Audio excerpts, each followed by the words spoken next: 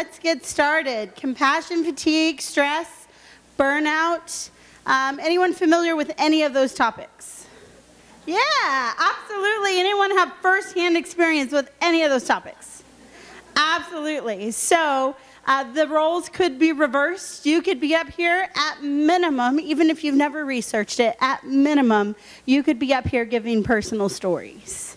So I know that you have a lot of experience with this. Let me tell you my objective for today. My objective for today, we're going to cover 3 topics in less than 1 hour now because we're running behind. So we are going to cover stress, burnout, and compassion fatigue. We are going to show the difference between them because clinically there is a significant difference between the 3. People used to call everything burnout, but then around the 80s, Dr. Charles Figley kind of came into the scene and started researching compassion fatigue and brought that differentiation. That's what we're going to focus on today. This is going to feel a little bit like a fire hose. Okay, lots of information. That's why you have packets. Let me tell you a little bit about what you have in your packet. First of all, you have a work-life balance wheel. We will discuss that a little later. You have a vulnerability to stress assessment. This assessment is not showing you how stressed you currently are. What it is showing you is when stress comes and knocks at your door, how can you respond? So there are certain life choices that we make that either make us vulnerable or make us less vulnerable to stress. This assessment is going to show you when stress comes, how likely are you to succumb to it? According to your life decisions. So that's an important stress assessment. I encourage you to take that a little later. And then you have some papers in there to take notes. What do I recommend you take notes on? Any ahas. So anything that I say that you think, oh, yeah, I know that one. Write that down. Write down those aha moments. Or if you have ahas for other people, you know, we usually get ahas for other people more often. So if you have ahas for other people, you can write those down too. All right, so why are we talking about this today? Who's traveled before on an airplane? Been on an airplane? Yep. All right, so you know, when you get on the airplane, what do they say?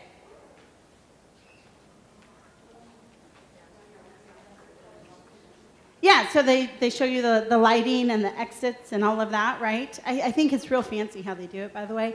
And then they tell you to put your mask on first. I love what they say. They don't say, like, in case all the oxygen in this aircraft disappears and we're going to die, put a mask on. They say, in the chance of a change in cabin pressure, put your mask on first, right?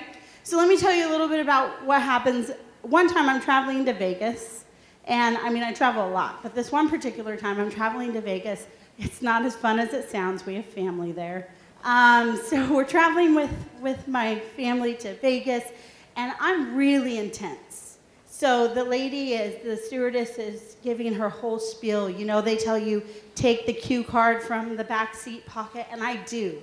I'm the only one in the plane paying attention. Everybody else is like on phones. But they said, give me your undivided attention for 2 minutes. So I'm like, yeah, you got it. And I'm there, I'm listening. I got the cue card. I'm giving eye contact, active listening cues, everything. Like me and her, we're buds.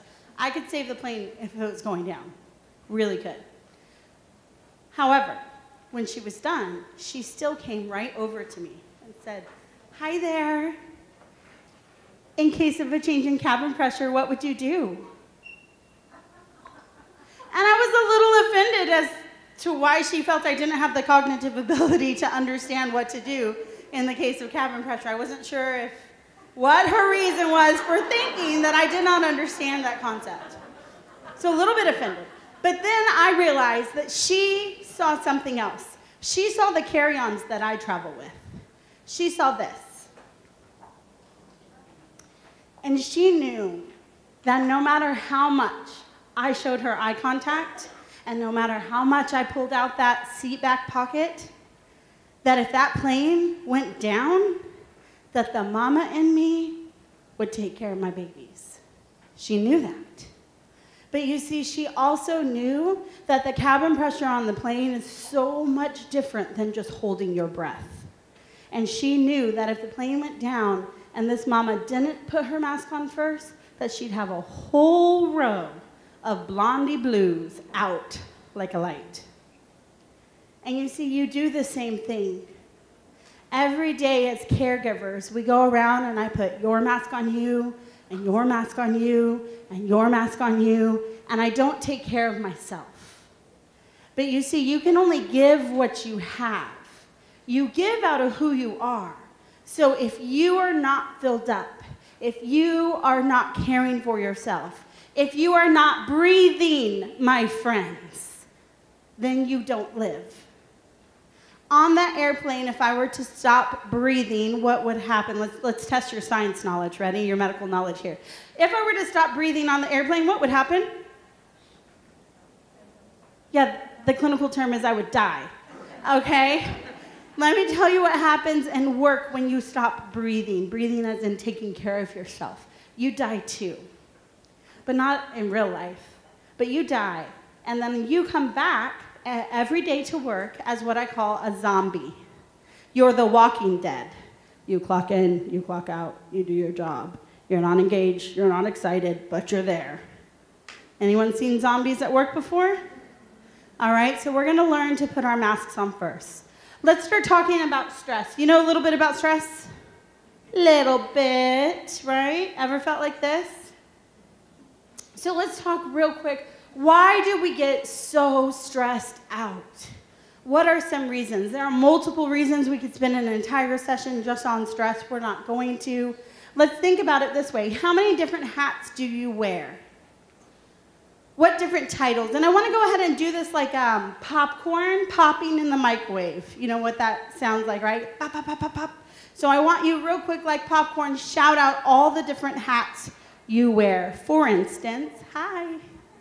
Sorry, picking on you. What's your name? Patty. What's one hat you wear? Mother. And that's the only hat you have in life, right? You're just mom. No. Can you give me one more hat? A boss. Yeah. Yeah, a boss. Okay, so you're a leader. You're a boss. All right, so those are some hats. Let's throw a few more out real quick. I'll give you one more example of another hat.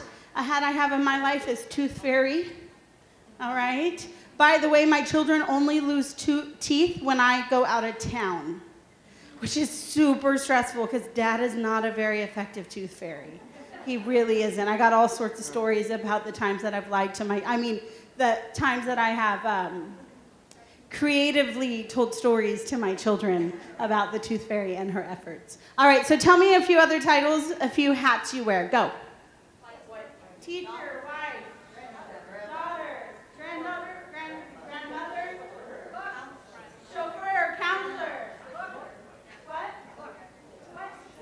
Cook, friend, sister, referee, maid, ATM, huh? Secretary, gardener, grandmother, Uber, judge, jury, executioner. Unofficial counselor, tax accountant,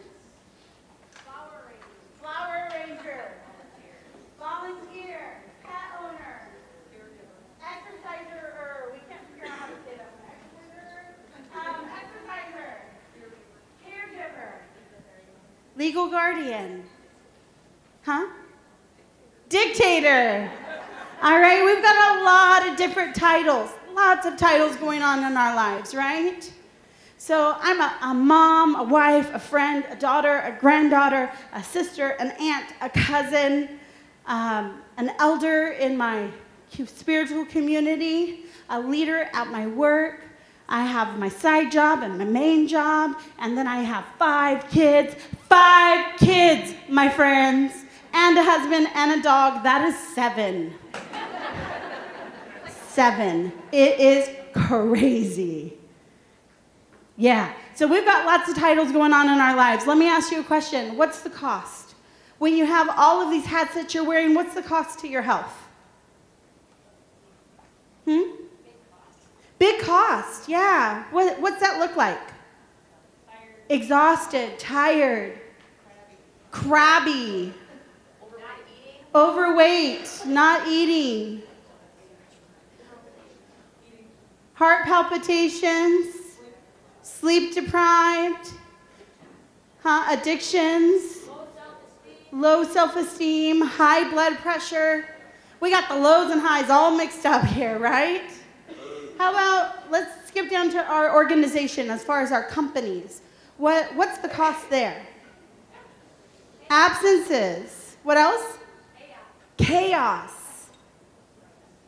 You're your best, right? You're the best, whatever your title is you've ever been. You're the best teacher, the best social worker, right? No. So we get tired, we get sick, we call in. We're not giving our best. We're not engaged. We're not going the extra mile. How about our family? What's the cost to our family? We're crabby. That word keeps coming up. We're crabby. If I am a tired, crabby talent management consultant, which is my title, if I am a tired, crabby talent management consultant, when I get home every day, then what kind of mom am I? I'm a tired, crabby mom. Or we lovingly refer to her as Momster, or Momzilla.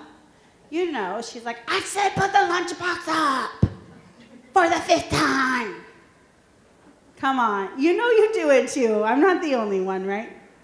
Right? Okay, so we're not our best for our family. We're tired, we're cranky, we're stressed out, we're not giving them our best.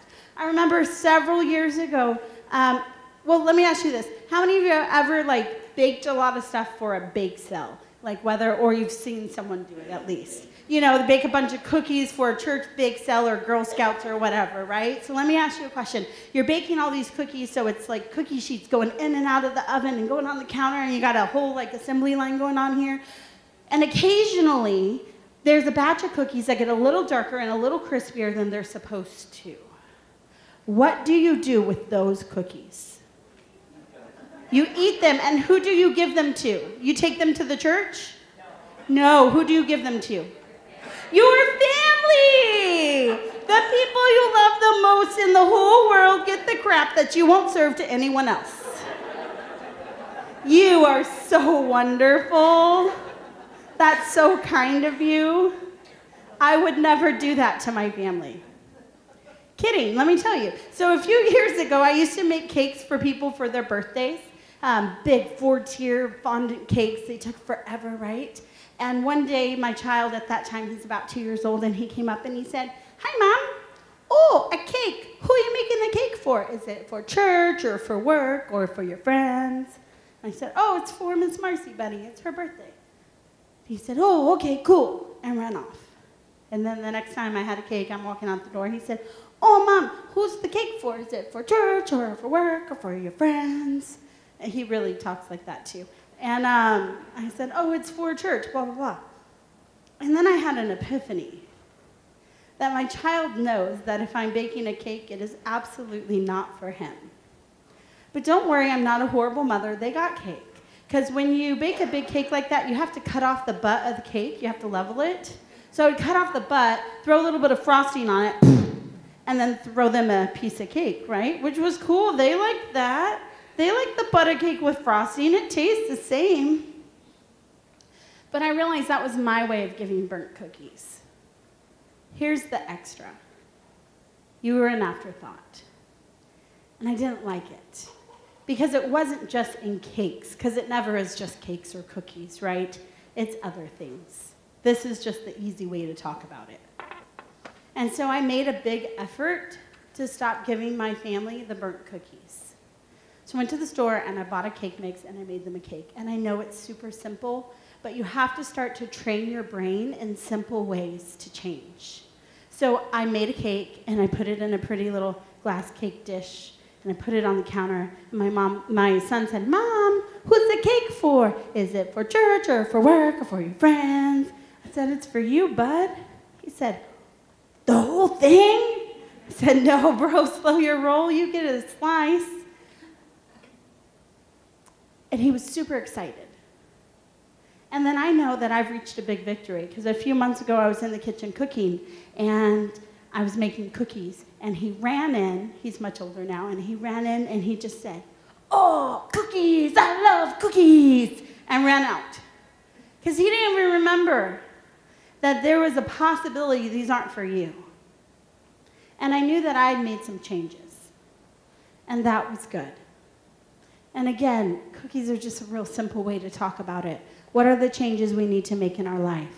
So when stress comes, when we're wearing all these hats, here's the crazy thing about these hats. Most of them were created to make you happier. Most of them are the reason you say you live, the reason you say you work, the reason you say you do the things you do. The very things that are stressing you out were the very things designed to give you joy.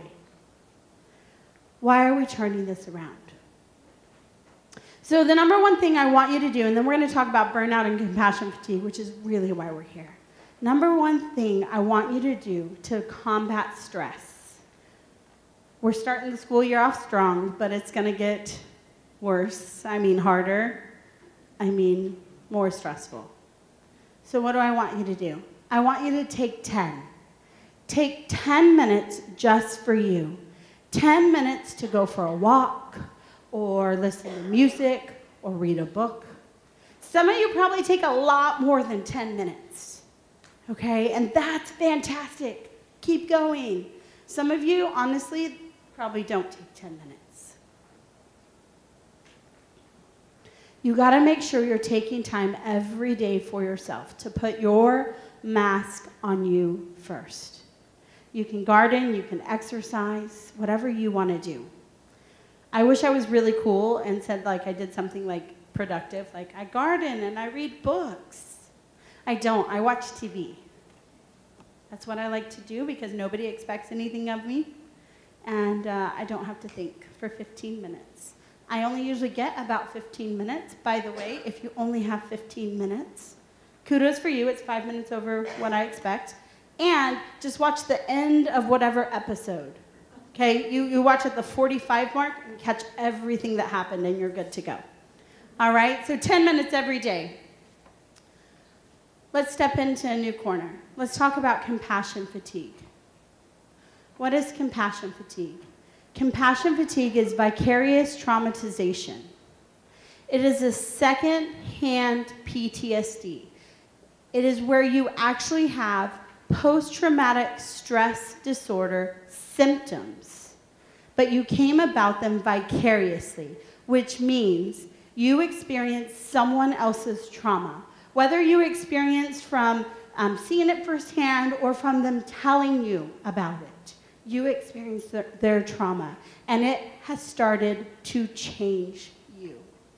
What we're looking for here is a change in behavior, a change from your baseline, a change in who you are. So in stress does the same thing. Stress starts to change you, right? So stress does little things like you start to become clumsy, or you start to forget things, or you start to think that things happened a week ago when they happened a day ago. These are all little signs. But here's the thing, we are great liars. So we lie. We tell ourselves, I'm okay, I'm good. I've been doing this for 15 years. I know this would stress most people out, but I'm okay. Here's the problem with that. Any other great liars in the room? Yeah, a few of you are honest. All right, we lie to ourselves. Here's the problem with that. Your body and your brain, they don't pull for your opinion. They don't care what you think. And they're gonna send you little signs that say, I'm not okay. I'm not okay. When you start tripping and being clumsy, it's your brain saying, I'm not okay. When you start to be snippy and you didn't realize you were, your brain's saying, I can't handle it. When you're forgetting everything, it's shouting at you saying, I'm overwhelmed. You gotta put your mask on. That's stress. That's different than compassion fatigue. Compassion fatigue is vicarious trauma. It is your brain saying, without your permission, it got traumatized. And it has created a trigger, just like in PTSD. What do I mean by a trigger? We're familiar with PTSD. We generally think of what when we think PTSD? Soldiers. soldiers, right? And so when we think of a trigger, you would think of what? A loud sound of some sort that would remind them of a gunshot, right? Let me tell you what my trigger looked like for compassion fatigue from working with young people. I was sitting down with one of the young people in my group home. I used to run therapeutic group homes. And I was sitting down and she was telling me this about this very traumatic experience in her life. And as she was talking to me and reliving every detail of this horrible event that nobody should have to go through, I was listening and I was leaning in, and my phone rang, because they always ring at the wrong time. And so I picked it up without breaking eye contact with her, and I silenced it and put it back down. That was it. And I kept listening, and then we talked, and we worked through a lot of stuff with her. Do you know, every single time for years, when I picked up my phone and swiped, I went back to her trauma. Every single time. Do you know how many times you swipe your phone every day? That was my brain's new trigger for trauma. Swipe. Without my permission, my brain kept the trauma. Mine wasn't just that one trauma, I had many traumas. Compassion fatigue can happen from one specific incident or an accumulation over time. It starts to change who you are. Now, if you were to hear that very difficult story from that young girl, and that day at the grocery store you were thinking about it, that's not necessarily compassion fatigue. That's called empathy. And a week later, if you were thinking about it, that's still within the normal range. And a month later, that is still within the normal range. But where we start to get concerned is two things that we would start to think, maybe this is compassion fatigue. Number one, if you're thinking about it, if you still have those triggers about 3 months later. And number two, if it starts to change your baseline, if it starts to change who you are, how you think, and how you respond. Okay? A lot of times we start to become overly vigilant. So we're going to go into some of those signs. So here's a clinical definition of compassion fatigue for anyone who wants it. It's that state of tension or preoccupation with a traumatized survivor. You can experiencing the traumatic event over and over, or avoidance or numbing of that traumatic event. And it's that byproduct of working with people. Why does this particularly affect caregivers? Because most people in a helping profession, you're wired a little differently than most people. You're like, we know that. We know we're wired differently. So how are you wired a little differently? You have an extra dose of empathy. Empathy is that ability to pick yourself up and put yourself in someone else's shoes and get it. Really get where they're coming from. The problem is you don't always get to decide when to jump out. That's when it starts to turn. So what's the difference between compassion fatigue and burnout? We kind of explained compassion fatigue. It's that state of tension or preoccupation. It's about being afraid. It changes who you are. Burnout's a little different. Burnout is about being worn out, not liking your work, not feeling effective, and I just don't want to do this anymore. So burnout would look like this.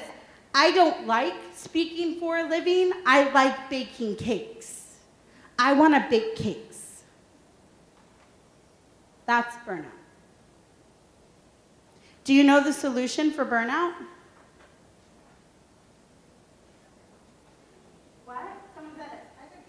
Do something else. You know, here's the problem too. In my career, I'm a subset of HR. So as a responsible HR person, I'm not supposed to go into a room of thousands of people and say, if you don't like your job, quit.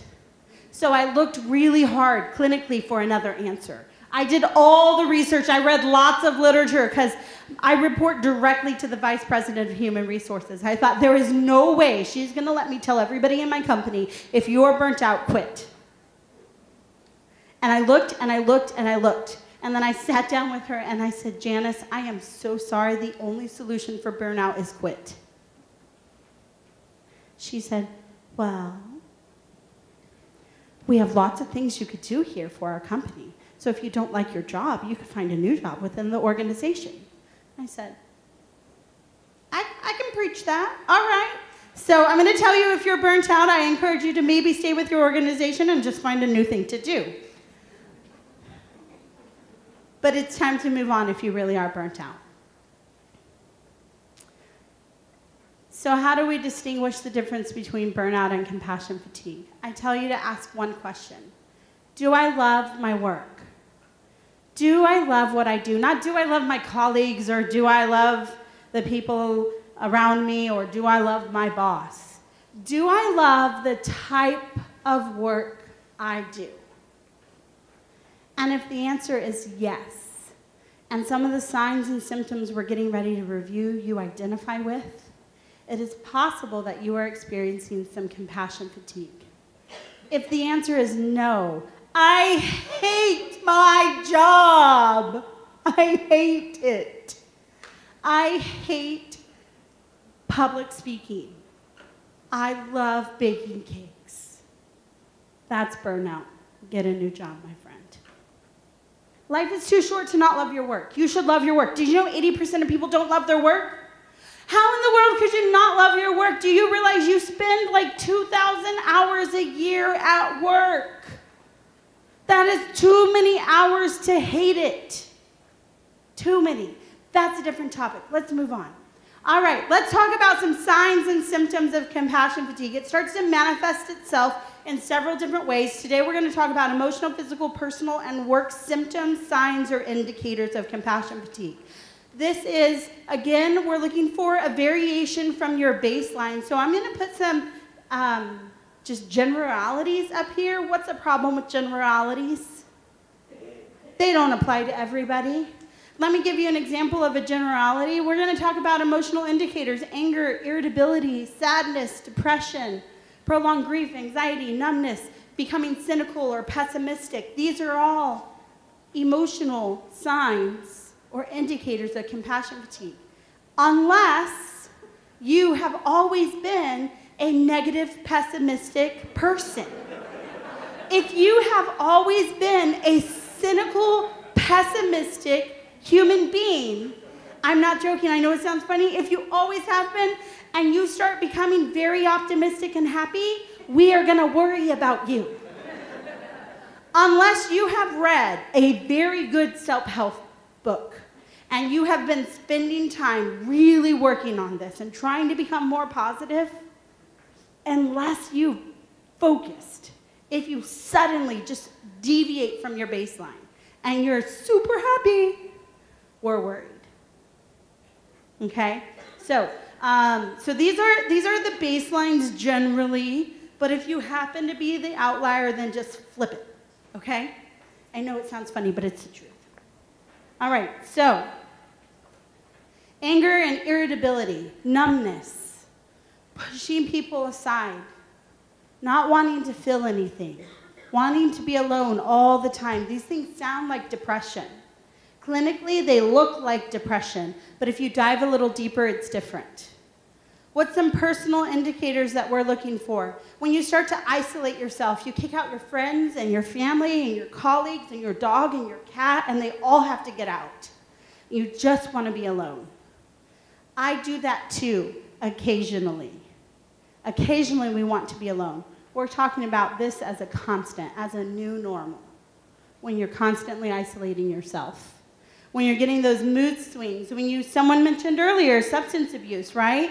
So abusing alcohol, food, drugs, sex, whatever it is, whatever you're trying to fill in the void, you're trying to fill this hole, you're self-medicating.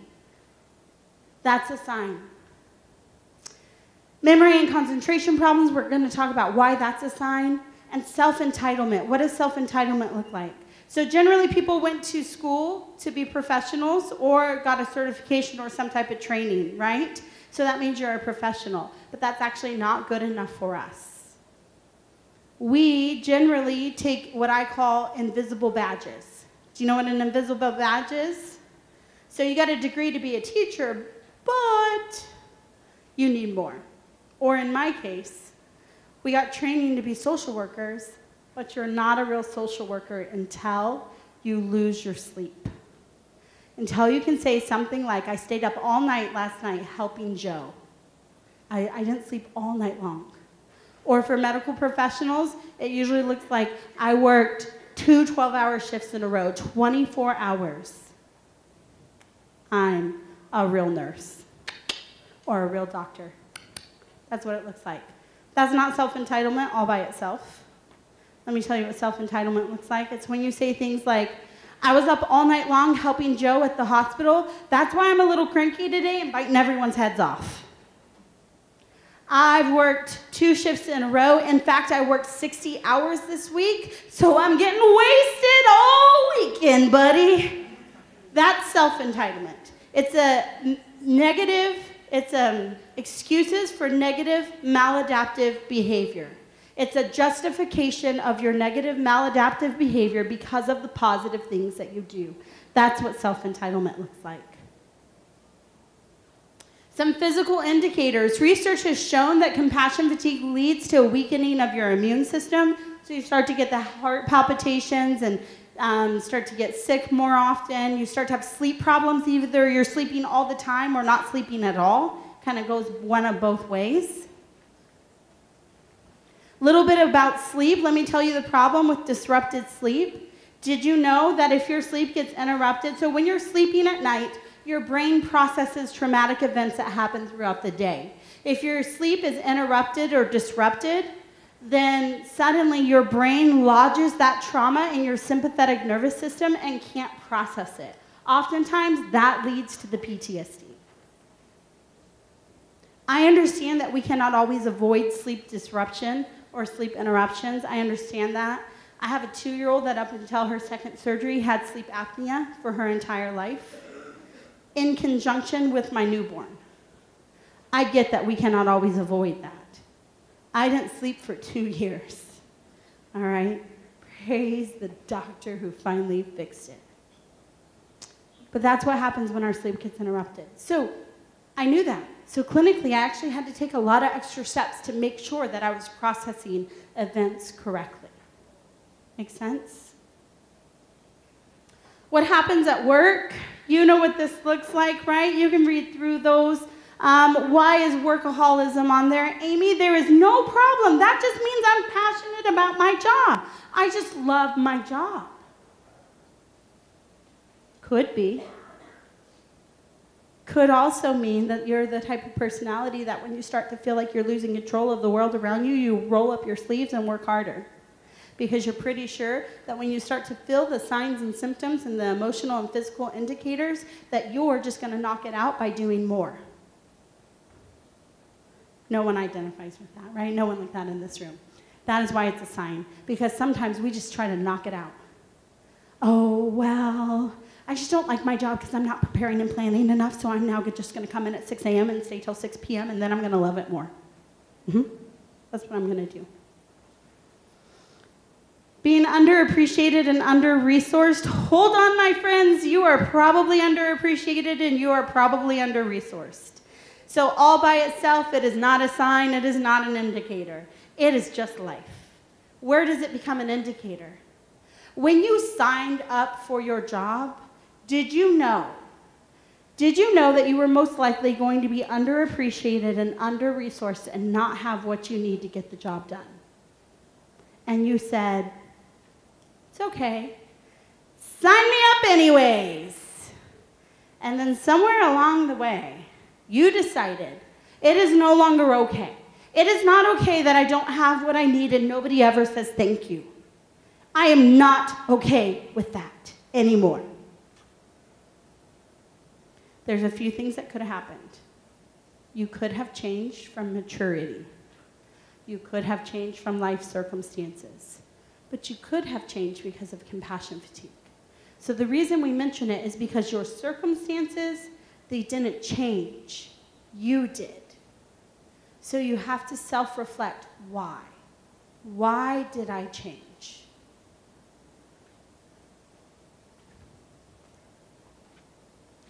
Some other indicators here for work. Triangulation. Anyone know what triangulation is? All right, triangulation is basically, it looks like this in the workplace. Person A hates person B. Person A debriefs with person C. Now person C hates person B too, right? Or it also looks like this. Let's say this is you. You're this beautiful vase of flowers. Everybody say, "Aw, aw."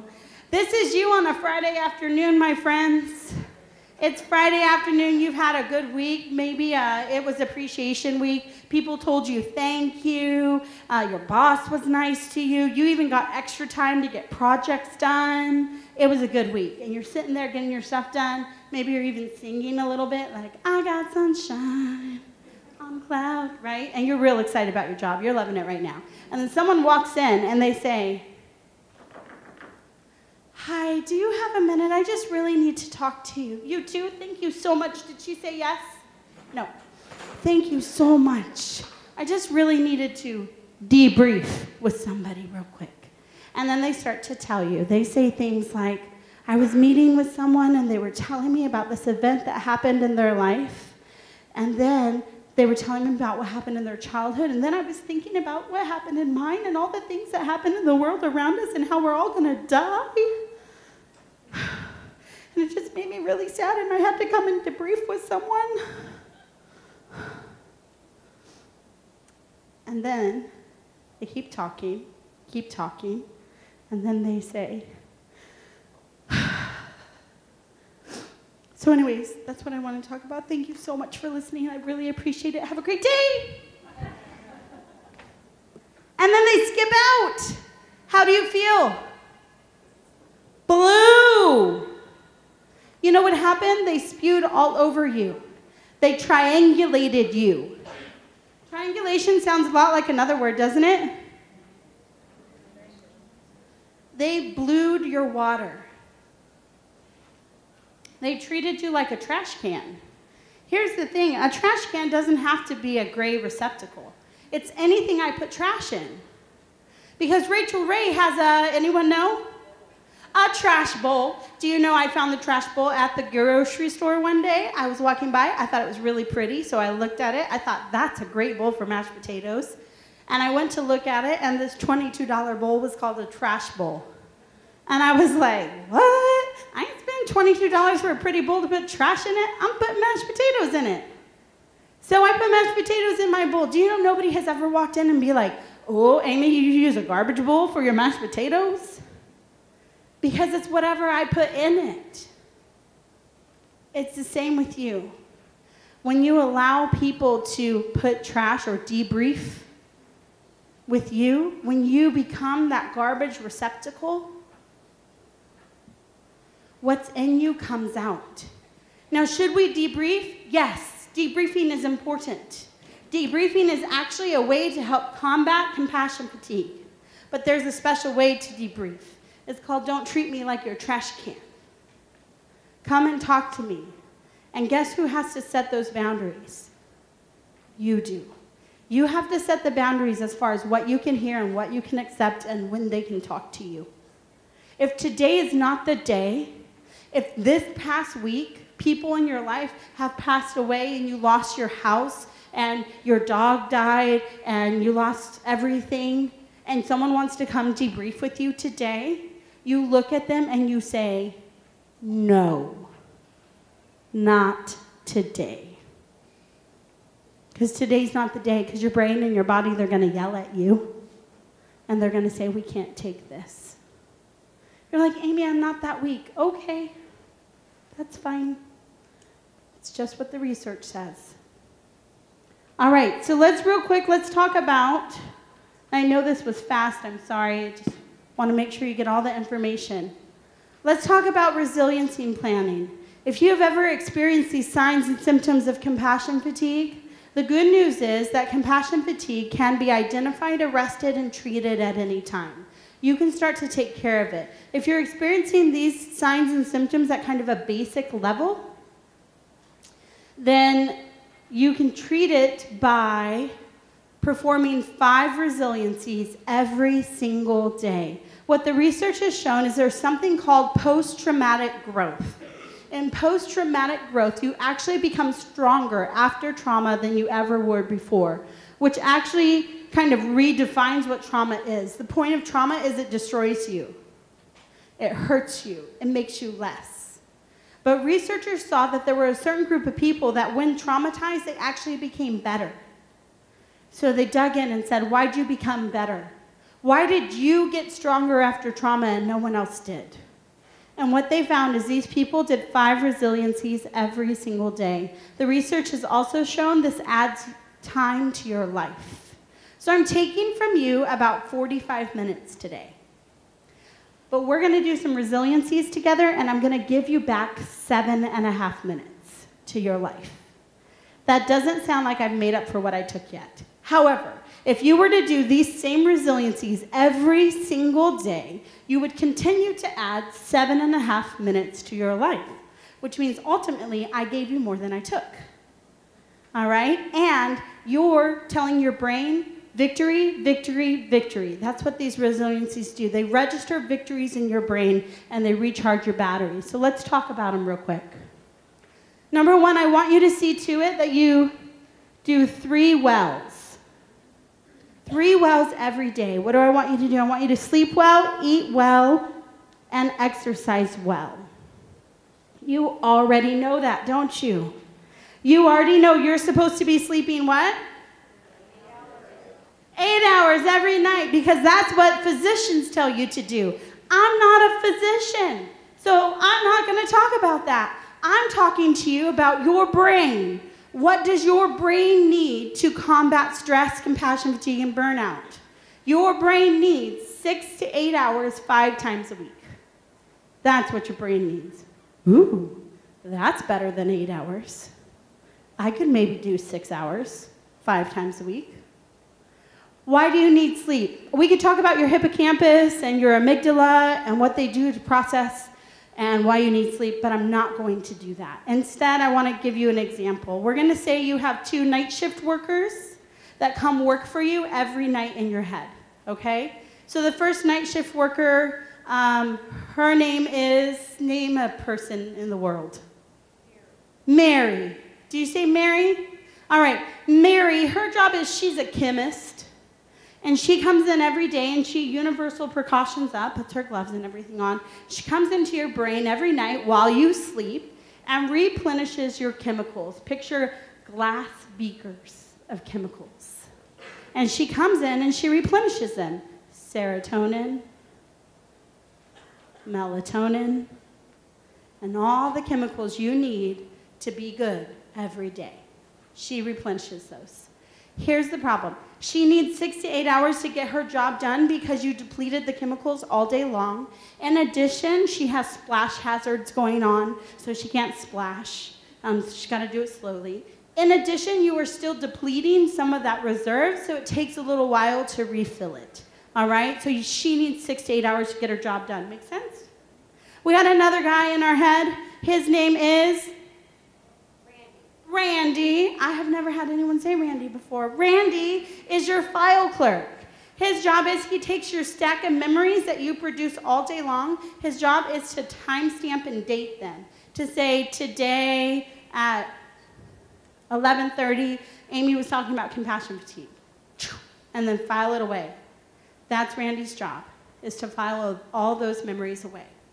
The problem is, if you do not give Randy 6 to 8 hours to get his job done, he can't get it done. Some of you are actually really horrible bosses, and instead you give Randy 4 hours to get his job done. Not only did you only give Randy 4 hours to get his job done, but you also did what? You gave him 20 hours worth of memories. You gave him more work and less time to do it in. You are a horrible boss. And Randy, he's trying to get his job done. He really is. But he can't get it all done. And then suddenly someone comes to you and says, hey, remember yesterday when we were talking about blah, blah, blah, blah, blah? And you say, no, I totally forgot because it wasn't yesterday, it was a week ago. And you say, no, no, no, no. They say, no, it was yesterday. No, no, no, it was a week ago. We talked about that like a week ago. And they said, no, Amy, you were wearing this and doing this and saying this. You say, no, it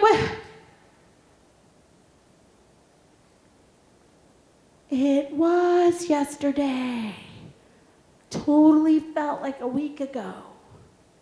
Because your brain's not processing those memories. Sleep is imperative. It is important. Eating well and exercising well.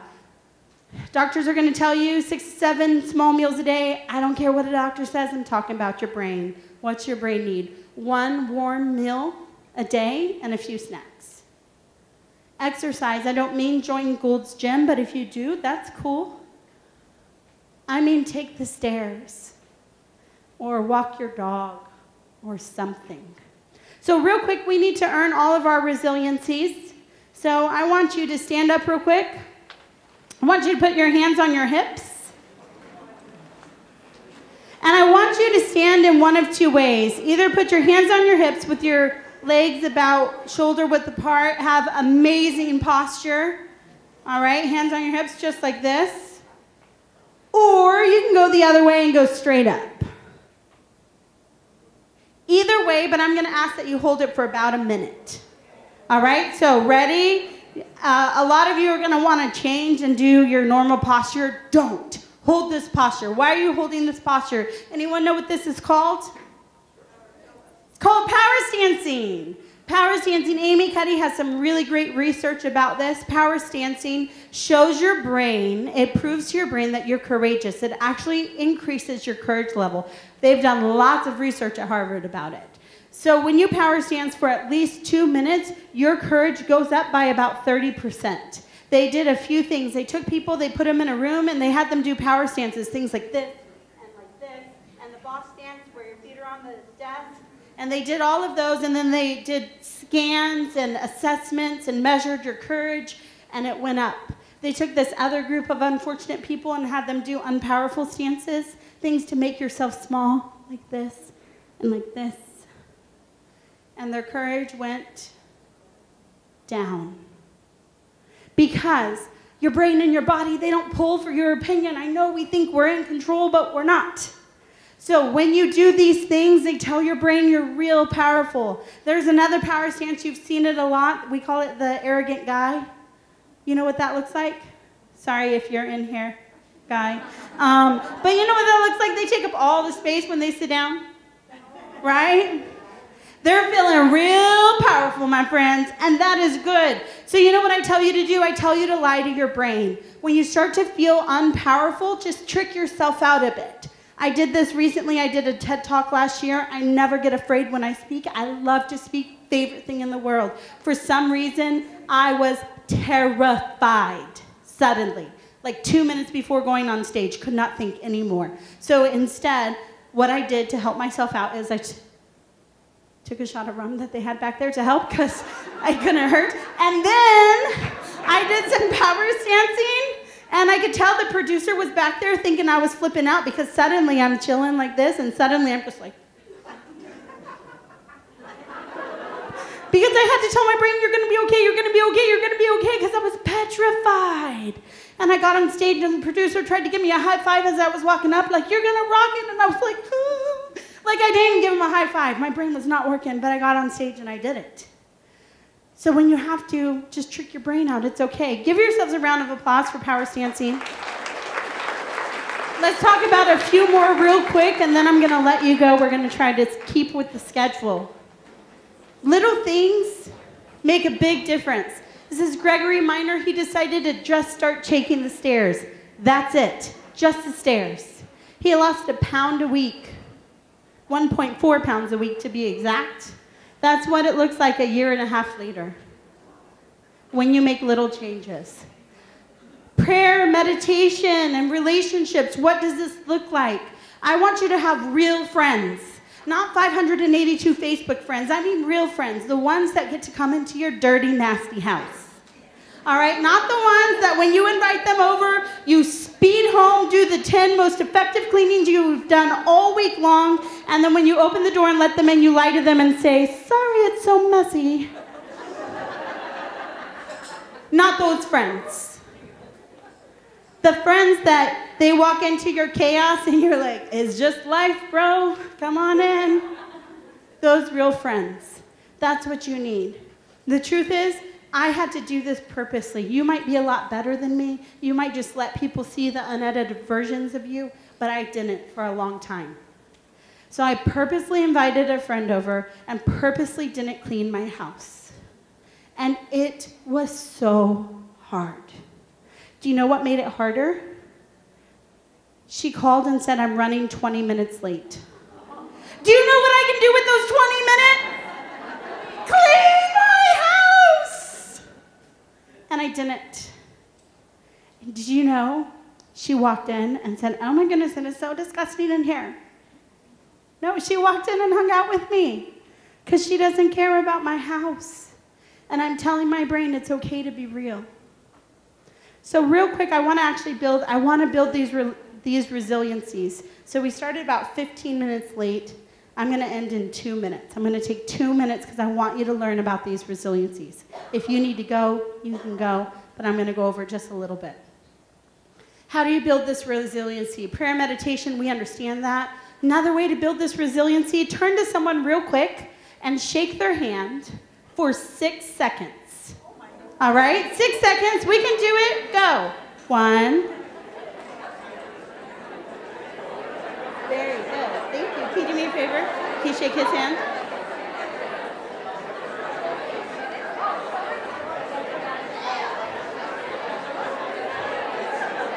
All right, so normally in this part, I would have had you choose one of 2 things. I would have either had you text someone and tell them how important they are to you, or had you shake someone's hand. I've often had overachievers doing both. All right? So why do we do this? Because it increases your oxytocin level. Oxytocin is the chemical that makes you feel bonded to other people. So it fills that relationship thing.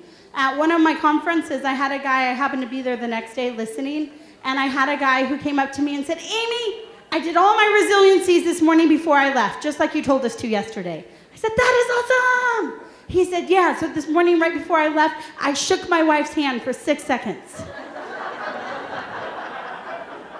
I said, bro, you can hug her or kiss her. I mean, we're just a room full of strangers, so I had to shake hands. But there are other ways to increase that oxytocin. All right? So increasing the oxytocin. Here's a quick little tip for you, by the way. If you're going in for a new job interview with the same company, but you're getting a promotion, power stance for 2 minutes where nobody can see you. And then don't shake their hand for 6 seconds. It's weird. But you can vary it up. You can be like, hey, so good to see you. Thank you so much for having me. Thank you. 6 seconds physical touch, not creepy. And they're going to feel bonded. You're going to feel powerful. I guarantee you're getting the job. All right, emotions. You need to cry. You need to laugh. Did you know when you cry, your body releases all of those endorphins and they start to heal you? They have healing properties. Endorphins start to heal you. That's why after you cry, you feel euphoric, right? Did you know a good laugh can loosen your muscles for 45 minutes? Did you know a good laugh opens up your blood vessels and reduces your chance of a cardiovascular emergency? Prevents a heart attack by laughing. What else can you do? Go outside and get some sunshine. Celebrate your victories. You were taught not to toot your own horn. I say go ahead. Toot your horn. And if you have nobody to toot your horn to, go to cunninghamcompassion.com and email me, and you can tell me all your victories, and I will celebrate them with you. Because you need to be celebrating your victories, because the world really sucks sometimes. We already know that. I'm from San Antonio, Texas. The world really sucks this last week. All right? My neighbors are Corpus Christi and Houston. And we run hospitals. It's a sucky week. All right? We already know that. The news tells us that. At my house, we haven't even been watching the news this week because we don't need that trauma in our lives. Because we got enough friends texting us. We've got enough knowing what's going on. We don't need Good Morning America to tell us what's happening. It's important to celebrate victories because failures and negative things and trauma, they're all around you without your permission. Little ways you can celebrate victories, or you can get resiliencies, get happy. Baby animals help. Also, just watching a funny video, which unfortunately we don't have time for, but you can Google it. It's called Pine Sol Prank. If you didn't get to laugh today, look that one up. All right, and real quick, psychological, how are you going to boost this resiliency? You're going to do things like tell your brain you're going to do something and then actually do it. So it's as simple as I'm going to dust my dresser when I get home, then I dust my dresser, then my brain says victory. All right, so let me tell you how we're going to do it right now. You're going to very silently count backwards from 50 to 0. Go.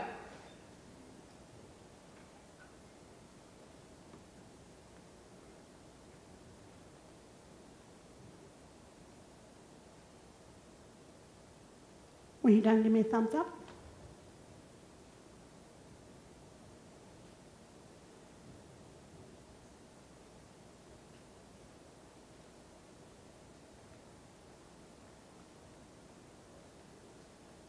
Why'd I have you do that? Keep counting if you're not done.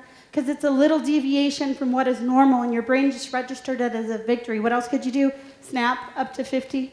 Go make your bed. Dust your dresser. Do something. Tell your brain you're going to do it, then go do it. It registers that victory. That's what you do every day. These things. Do the power stancing or some type of physical activity. Do the emotion or spiritual or meditation. Text somebody. Love them. Give them a hug. Pray or meditate. Do the psychological, and then for your work, real quick, let me tell you what I want you to do. I want you to take care of yourself, and I want you to avoid self-entitlement, and I want you to do transitions. What does a transition look like? Transition means every day I tell my brain I'm not at work anymore. Because if I were to keep these lights on all the time, what would they do? They'd burn out. So a transition I do at home looks like this. Right when I walk in, badge off. This means I'm home. Maybe you take a shower or have an adult beverage within modified adult beverage. Okay, like 1 or 2. That's it, technically. All right, so you do something that tells your brain you're not at work anymore, and you chill out. I am still at work, so this is weird. All right. Because our goal is to make sure that you know you're a victor, not a victim. And for you to have compassion, satisfaction, which is where you love your job. And we want you to reach the highest level of resiliency, which is serendipity. It means that you have the ability to turn your lemons into lemonade, lemon meringue, margaritas, whatever you want to do with your lemons, that you turn them around. All right? So, last thing I want to do, your work-life balance wheel. What you're going to do here later is you're going to measure yourself how well you feel you are doing in these items. And then if you feel like you need to improve that area, choose 2 areas that are a little low. Start to consciously work on them to improve them. Then in 3 months, come back and do the wheel again, because the areas that used to be strong are going to be a little weaker now, and you're going to have to rotate. It's like rotating your tires.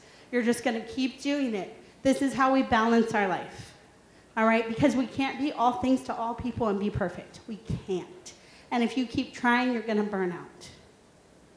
All right, makes sense? Last thing I want to do is tell you there's an app for that. For what? For any of these resiliencies I just mentioned. Psychological, mental, spiritual, relationships, whatever it is, there is an app that can help you get it done. All right, so use your smart technology to make you better. Last thing I want to do, and we're closing with this. First of all, what questions or comments do you have?